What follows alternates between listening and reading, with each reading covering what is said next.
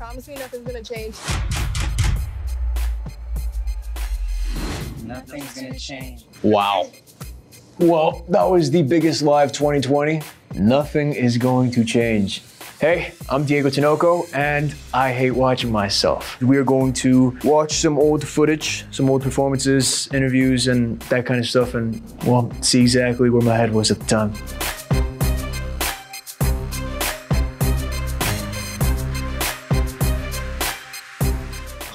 Oh, God. No. Damn, you guys went, okay. You guys did your research. Yes. The slow-mo. Okay, so this was 2019. I think season 2 had just been wrapped. It hadn't came out yet. Living with my buddy who was a cinematographer at the time. And we were just shooting content, you know, nonstop, you know. And we just bought a camera and we tested out some footage. We tested out the slow-mo. That's when I was a few pounds lighter and the quarantine pounds hit, you know what I mean? The good old days. I'm sorry if I've been following you all night. My parents always told me to follow my dreams. 26. I'm not an organ donor, God. But I'd be happy to give. Okay, so first and foremost, I did not write those lines. They were given to us. I would never say those cringe pickup lines.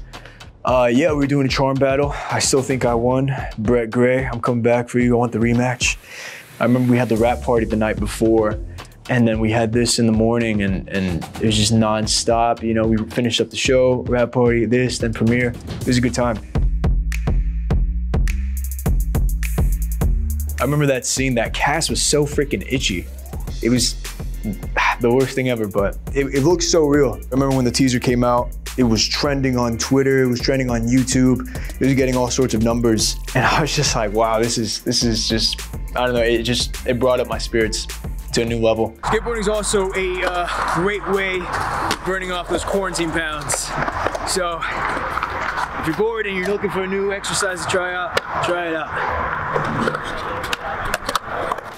Oh yeah, so yeah, again, I was filming with my buddy David. This was around 2020, I believe. You know, I left Los Angeles, everything was closed down. Go back to my hometown down in Riverside. And, you know, there wasn't much else to do.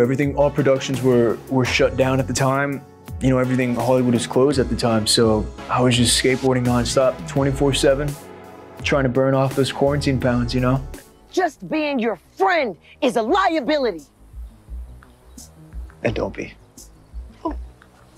Hey, let's not go there. But we're there. Yeah, I remember that day. We were shooting like on the Disney lot, like the ranch or something like that. I remember I couldn't help but laugh on one of the scenes. It's like, I think Caesar throws a stick at Jamal's neck or something because he's howling like Bigfoot. And that was the funniest scene ever. He's like howling, he's like screaming, the neck just hits him in the throat. It just cracks me up every time I watch it. What's that? Hi, how are you? Oh, wow. That little girl had the case of the giggles that day.